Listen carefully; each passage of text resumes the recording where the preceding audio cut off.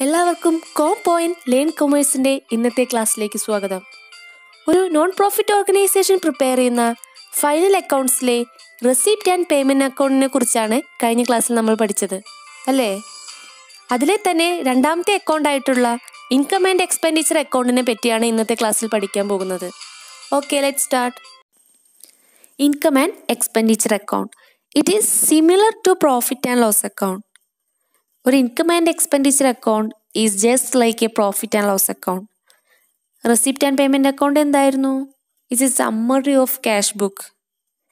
Income and expenditure account profit and loss അക്കൗണ്ടിനോട് similar ആണെന്ന് പറയാൻ കാരണം, പ്രോഫിറ്റ് ആൻഡ് ലോസ് അക്കൗണ്ട് ഒക്കെ പ്രിപ്പയർ ചെയ്യാൻ നിങ്ങൾക്ക് അറിയാലോ അല്ലേ? അവിടെ നമ്മൾ എന്താ ചെയ്തിരുന്നത്? എക്സ്പെൻസസ് ആൻഡ് ലോസസിനെല്ലാം ഡെബിറ്റ് ചെയ്യുന്നു, ഇൻകംസ് ആൻഡ് ഗെയിൻസിനെല്ലാം ക്രെഡിറ്റ് ചെയ്യുന്നു, നോൺ ക്യാഷ് ഐറ്റംസിനൊക്കെ അവിടെ കൺസിഡർ ചെയ്തിരുന്നു.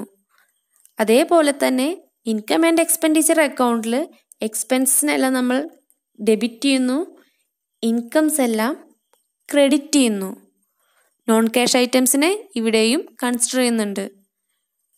അവിടുത്തെ മോട്ടീവ് പ്രോഫിറ്റ് മേക്കിംഗ് ആണ്. അതുകൊണ്ട് തന്നെ അവർ profit and loss account prepare ചെയ്യുന്നു. ഒരു നോൺ പ്രോഫിറ്റ് ഓർഗനൈസേഷൻ്റെ എയിം എന്താണ്? പ്രോഫിറ്റ് മേക്കിംഗ് ആണോ? അല്ല, എന്താണ്? Service providing. അതുകൊണ്ട് പ്രോഫിറ്റ് ആൻഡ് ലോസ് അക്കൗണ്ടിന് പകരം അവരെന്താണ് പ്രിപ്പയർ ചെയ്യുന്നത്? Income and expenditure account. Okay, then consider items relate only to the current period. Receipt and payment അക്കൗണ്ടിൽ കറൻറ്റ് പീരീഡും പ്രിസീഡിങ് പീരീഡും സക്സീഡിങ് പീരീഡും കൺസിഡർ ചെയ്തിരുന്നു. എന്നാൽ ഇവിടേക്ക് വരുമ്പോൾ ഇവിടെ ഓൺലി കറൻറ്റ് പീരീഡ് അല്ലെങ്കിൽ കറൻറ്റ് ഇയറിനെ മാത്രമാണ് നമ്മൾ ടേക്ക് ചെയ്യുന്നുള്ളൂ അല്ലെങ്കിൽ കൺസിഡർ ചെയ്യുന്നുള്ളൂ. Non cash items are shown പറഞ്ഞു. അതായത് ഡിപ്രീസിയേഷൻ പോലുള്ള നോൺ ക്യാഷ് ഐറ്റംസിനെ ഈ അക്കൗണ്ടിൽ നമ്മൾ കൺസിഡർ ചെയ്യുന്നുണ്ട്. റെസീപ്റ്റ്സ് ആൻഡ് പേയ്മെൻറ്റ്സ് അക്കൗണ്ടിൽ അത് ചെയ്തിരുന്നില്ല. ഇവിടേക്ക് വരുമ്പോൾ ആ ഐറ്റംസിനെല്ലാം നമ്മൾ റെക്കോർഡ് ചെയ്യുന്നുണ്ട്. ഔട്ട്സ്റ്റാൻഡിങ് എക്സ്പെൻസസ്, ഔട്ട്സ്റ്റാൻഡിങ് ഇൻകം, അതുപോലെ ഡിപ്രീസിയേഷൻ, പ്രൊവിഷൻ ഫോർ ഡൗട്ട്ഫുൾ ഡെബ്റ്റ്സ്, ഇതെല്ലാം നമ്മൾ ഇൻകം ആൻഡ് എക്സ്പെൻഡിച്ചർ അക്കൗണ്ടിൽ എടുക്കും. Records income and expenditure of revenue nature only. Receipt and payment അക്കൗണ്ടിൽ ബോത്ത് ക്യാപിറ്റൽ ആൻഡ് റവന്യൂ ഐറ്റംസും കൺസിഡർ ചെയ്തിരുന്നു. ഇവിടെയോ? ഇവിടെ ഓൺലി റവന്യൂ ഐറ്റംസിനെ മാത്രമാണ് എടുക്കുന്നുള്ളൂ. റെക്കറിങ് നേച്ചറിലുള്ള ഐറ്റംസിനെ മാത്രമാണ് കൺസിഡർ ചെയ്യുന്നുള്ളൂ. അതും കറണ്ട് പീരീഡ് റിലേറ്റഡ് ആയിട്ടുള്ള ഐറ്റംസിനെ മാത്രമാണ് എടുക്കുന്നുള്ളൂ. Okay, then no opening balance. Balance at the end represents surplus or deficit. Receipts and payments അക്കൗണ്ടിൽ ഓപ്പണിംഗ് ബാലൻസും ക്ലോസിംഗ് ബാലൻസും ഉണ്ട്. ഓപ്പണിംഗ് ബാലൻസ് എന്താണ്? ക്യാഷ് അല്ലെങ്കിൽ ബാങ്ക് ബാലൻസ് ആണ്. അതേപോലെ ക്ലോസിംഗ് ബാലൻസും ക്യാഷ് അല്ലെങ്കിൽ ബാങ്ക് ബാലൻസ് ആയിരിക്കും. ഇവിടെയോ? ഇവിടെ ഓപ്പണിംഗ് ബാലൻസ് ഇല്ല. ക്ലോസിംഗ് ബാലൻസോ? ക്ലോസിംഗ് ബാലൻസ് സർപ്ലസ് അല്ലെങ്കിൽ ഡെഫിസിറ്റ് ആയിരിക്കും. ഇനി പ്രോഫിറ്റ് ആൻഡ് ലോസ് അക്കൗണ്ട് എടുക്കൂ. അവിടെ എന്തായിരുന്നു? അവിടെ നെറ്റ് പ്രോഫിറ്റ് അല്ലെങ്കിൽ നെറ്റ് ലോസ് ആണ് പ്രോഫിറ്റ് ആൻഡ് ലോസ് അക്കൗണ്ടിൻ്റെ എൻഡ് റിസൾട്ട് അല്ലെങ്കിൽ ക്ലോസിംഗ് ബാലൻസ് എന്ന് പറയുന്നത്. ഇനി എന്താണ് സർപ്ലസ്? അതുപോലെ എന്താണ് deficit? Surplus excess of income over expenditure is called surplus. വരവ് കൂടുതലും ചെലവ് കുറവുമാണെങ്കിൽ അതിനെ സർപ്ലസ് എന്ന് പറയുന്നു. പ്രോഫിറ്റ് ആൻഡ് ലോസ് അക്കൗണ്ടിൽ സർപ്ലസിന് പകരം യൂസ് ചെയ്യുന്ന ടേം എന്താണ്? പ്രോഫിറ്റ്. ഇനി എല്ലായ്പ്പോഴും നമുക്ക് സർപ്ലസ് കിട്ടണം എന്നില്ല.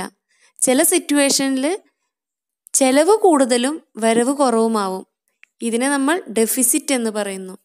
Excess of expenditure over income is called deficit. ഇനി അക്കൗണ്ടിൻ്റെ ഫോർമാറ്റ് നോക്കാം. Expenditure amount, income amount. Debit സൈഡിൽ എക്സ്പെൻഡിച്ചർ, ക്രെഡിറ്റ് സൈഡിൽ income. Income and expenditure account എന്നാണ് നെയിം എന്ന് കരുതി എക്സ്പെൻഡിച്ചറിൻ്റെ സ്ഥാനത്ത്, അതായത് ഡെബിറ്റ് സൈഡിൽ ഇൻകവും ക്രെഡിറ്റ് സൈഡിൽ എക്സ്പെൻഡിച്ചറും കൊണ്ടുപോയി എഴുതരുത്. പലരും അങ്ങനെ ചെയ്യാറുണ്ട്. അപ്പോൾ അത് ശ്രദ്ധിക്കണം കേട്ടോ. ഇനി ഏറ്റവും മുകളിലായിട്ട് ഇൻസ്റ്റിറ്റ്യൂഷൻ്റെ നെയിം എഴുതുക. അതിൻ്റെ അണ്ടറിൽ income and expenditure account for the year ending എന്നാ പറഞ്ഞത് 31st March ഇയർ എഴുതുക. ഈ അക്കൗണ്ടിൽ എടുക്കുന്ന ഐറ്റംസ് ഒക്കെ റവന്യൂ നേച്ചറിലുള്ള ഐറ്റംസ് ആണ്, അതും കറണ്ട് റിലേറ്റഡ് ആയിട്ടുള്ള ഐറ്റംസ് ആണ് പറഞ്ഞു. ദെൻ നോൺ ക്യാഷ് ഐറ്റംസിനെ ഇവിടെ റെക്കോർഡ് ചെയ്യുന്നുണ്ട്. നോക്കൂ, സാലറീസ് ഒരു റവന്യൂ ഐറ്റമാണ്. Depreciation on furniture, depreciation non cash ഐറ്റമാണ്. റെസീപ്റ്റ്സ് ആൻഡ് പേയ്മെന്റ്സ് അക്കൗണ്ടിൽ ഇത് എടുക്കുന്നില്ല, ഈ അക്കൗണ്ടിൽ ഇതിനെ കൺസിഡർ ചെയ്യുന്നുണ്ട്. ഇൻകം സൈഡിൽ നോക്കൂ, bank interest add outstanding, bank ഇൻട്രസ്റ്റിൻ്റെ കൂടെ ഇൻട്രസ്റ്റ് ഔട്ട്സ്റ്റാൻഡിങ് ആഡ് ചെയ്തിരിക്കുന്നു. മനസ്സിലാക്കുക. അപ്പോൾ ഈ അക്കൗണ്ടിൽ എന്താ, depreciation, outstanding income, outstanding expenses ഒക്കെ നമ്മൾ റെക്കോർഡ് ചെയ്യുന്നുണ്ട്. Okay. Telephone bill, subscriptions, miscellaneous receipts ഇതെല്ലാം തന്നെ റവന്യൂ ഐറ്റംസ് ആണ്. ഇനി എൻഡിലേക്ക് നോക്കുക, ക്ലോസിംഗ് ബാലൻസ് ആണ് അത്, സർപ്ലസ്, ഡെഫിസിറ്റ്. ഇത് രണ്ടും ഒന്നിച്ചിട്ട് കിട്ടില്ല കേട്ടോ, ഏതെങ്കിലും ഒന്നാണ് കിട്ടുള്ളൂ, ഒന്നില്ലെങ്കിൽ സർപ്ലസ് അല്ലെങ്കിൽ ഡെഫിസിറ്റ്. സർപ്ലസ് എന്ന് പറഞ്ഞാൽ എന്താ പറഞ്ഞ്, വരവ് കൂടുതലും ചെലവ് കുറവുമാണെങ്കിൽ സർപ്ലസ് എന്ന് പറയും. അതിനെ എക്സ്പെൻഡിച്ചർ സൈഡിൽ ക്ലോസിംഗ് ബാലൻസ് ആയി കാണിക്കുന്നു. ഇനിയോ ചെലവ് കൂടുതലും വരവ് കുറവുമാണെങ്കിൽ നമുക്ക് ഡെഫിസിറ്റ് ആയിരിക്കും, അതിനെ ഇൻകം സൈഡിൽ ബാലൻസ് ആയിട്ട് എഴുതി കാണിക്കുന്നു. സർപ്ലസ് അല്ലെങ്കിൽ ഡെഫിസിറ്റിനെ ബാലൻസ് ഷീറ്റിലെ ക്യാപിറ്റൽ ഫണ്ടിലേക്കാണ് ഇനി ട്രാൻസ്ഫർ ചെയ്യുക. അത് ബാലൻസ് ഷീറ്റിനെ പറ്റി പഠിക്കുമ്പോൾ നമുക്ക് നോക്കാം. അപ്പോൾ ഇത്രയുമാണ് ഒരു ഇൻകം ആൻഡ് എക്സ്പെൻഡിച്ചർ അക്കൗണ്ടിനെ പറ്റി നമ്മൾ മനസ്സിലാക്കേണ്ടത്. ഇതൊക്കെ കണ്ടിട്ട് അയ്യോ ഇത് ഭയങ്കര ടഫാണല്ലോ എന്ന് നിങ്ങൾക്ക് തോന്നേണ്ട ആവശ്യമില്ല. ഇത് കൺസെപ്റ്റ് ഒന്ന് മനസ്സിലാക്കിയാൽ മാത്രം മതി, അപ്പോൾ സിമ്പിളാവും. ഇനി കൂടുതൽ പ്രോബ്ലംസ് ചെയ്യുമ്പോൾ നിങ്ങൾക്ക് അത് മനസ്സിലാവും. അപ്പോൾ വിചാരിക്കും ആഹാ ഇത് ഇത്ര സിമ്പിളാണല്ലോ എന്ന്. നിങ്ങൾക്ക് ക്ലാസ് ഇഷ്ടമായെങ്കിൽ കൂടുതൽ അപ്ഡേറ്റ്സ് ലഭിക്കുന്നതിന് വേണ്ടി ചാനൽ സബ്സ്ക്രൈബ് ചെയ്യുക, നിങ്ങളുടെ കൂട്ടുകാർക്ക് ഷെയർ ചെയ്യുക, ലൈക്ക് ചെയ്യുക. താങ്ക്